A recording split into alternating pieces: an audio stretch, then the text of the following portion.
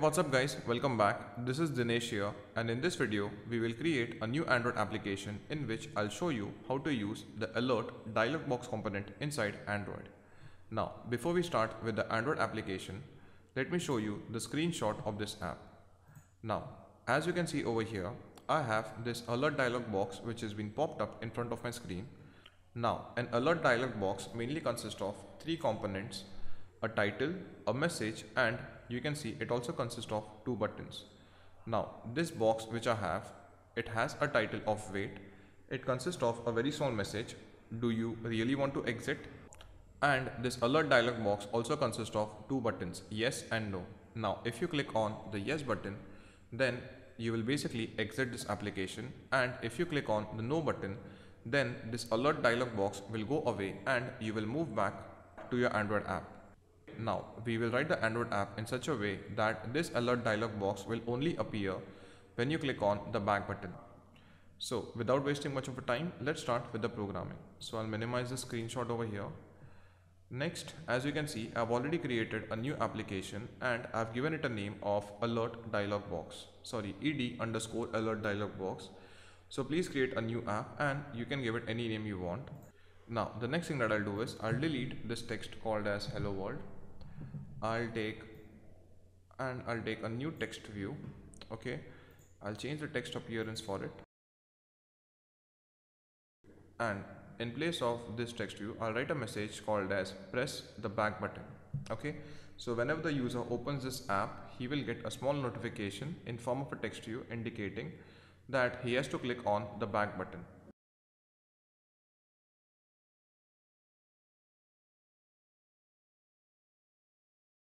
Okay, so as you can see, I've written this message over here. Okay, now this text view is a little too big, so I'll change the font size of the text view. Okay, next now as you can see, this text is aligned to the left side, so I'll try to bring this button text in the center. So I'll go in text and I'll give this gravity. So I'll write Android:gravity and I'll make it center horizontal. I'll just check the preview over here. So you can see this button text is coming in the center now. Now once I finish with the XML code, next I'll go in Java.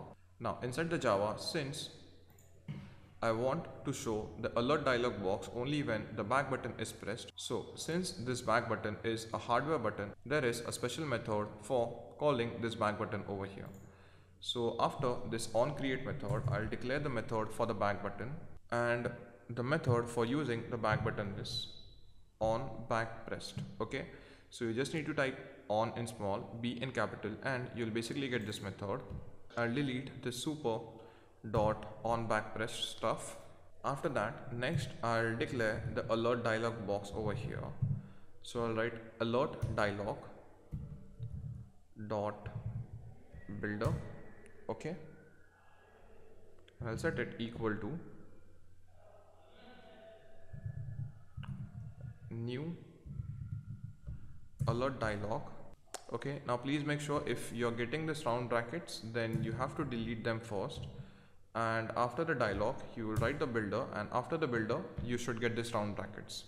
So guys, please keep that thing in mind, and inside this round bracket I'll now write main activity dot this.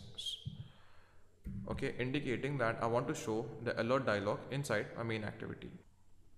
Now I'm getting an error over here, and that is because I have not declared the variable for the alert dialog box. So I'll give this a variable name of ADBuilder. Okay, now as you can see, the error is gone.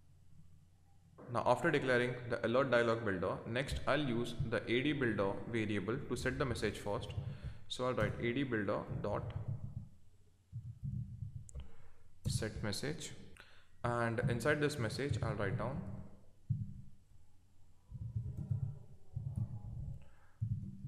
do you really want to exit, and I'll put a question mark over here. So this is a message, okay, which I am setting by using the set message method. After setting the message, on the next line I'll put a dot and I'll write set cancelable. Okay, now please make sure over here guys, please make sure that this set cancelable is actually a continuation of this line itself. Okay, I'm not putting a semicolon. So this line using the a builder method has not ended till now. Okay, I'm just continuing on this line over here. I'm just writing the set cancelable method on the next few lines. So please do not put a semicolon over here, otherwise you will get an error. So next I'll write set cancelable, and in place of the set cancelable I'll write false. Now guys, let me explain you why I have used this set cancelable method. Now when the alert dialog box is displayed over here, sometimes if you click on any part of the screen, like if suppose you click over here or over here, so during that time the alert dialog box goes away. Now when you set the set cancelable to false, so during that time even if you press any other part of the screen by mistake, the alert dialog box will still stay on the screen. Now if you want the alert dialog box to exit as soon as you press anywhere on the screen, then you need to make the set cancelable to true. But I am keeping it to false so that the alert dialog box will only go away when you press on the yes or no button. Now after setting the set cancelable to false, next I'll declare the two buttons, that is yes and no. So for that, on a new line I'll write down set positive button, and I'll select this first method over here. Now inside this set positive button method, you need to declare two parameters. So the first parameter is the text that you want to display in your button, and the second parameter is the on click listener. So after the comma I'll write down, okay, this should be small, new. So this should be new dialog interface dot on click listener. Now please make sure guys, you have to choose this second method over here which says on click listener, and you can see it has an extension of dialog interface. So please choose the second method. Okay, now as you can see, the entire method has been shown over here, that is new dialog interface dot on click listener. So guys, when the user clicks on the positive button, that is the yes button, I want to exit the app. So to exit the app, I will use, or I will write finish. Okay. Now after setting the positive button, I need to set a negative button as well. That is what should happen when the user clicks on the no button. So after this round bracket, on the next line, I'll again put a dot, and this time I will use a method which says set negative button. Now for this negative button, I'll use a text no, and as we did last time for this negative button as well, I'll also set an on click listener. So I will write new dialog. Okay, now this time I'll choose the first method which is saying on click listener.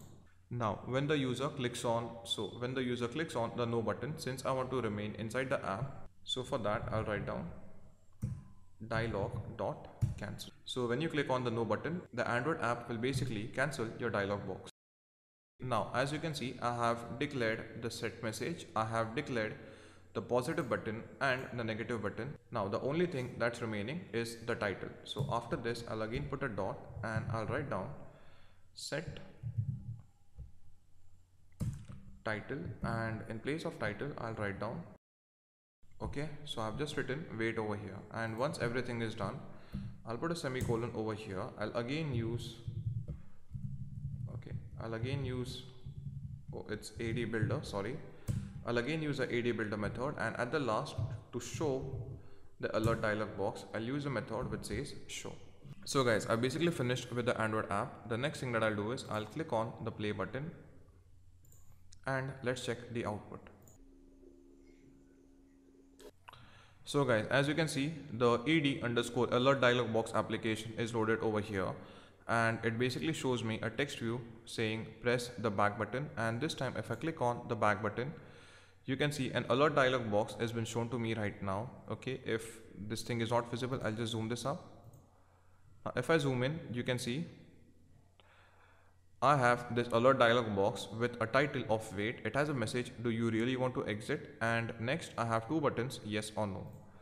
Now this time if I click on the no button, you can see I'm again moved back to the application, and if I again click on this back button, and this time if I click on the yes button, you can see that the Android application which was opened is closed now.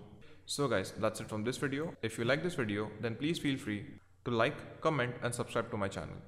Thank you guys, and I'll catch you in the next video.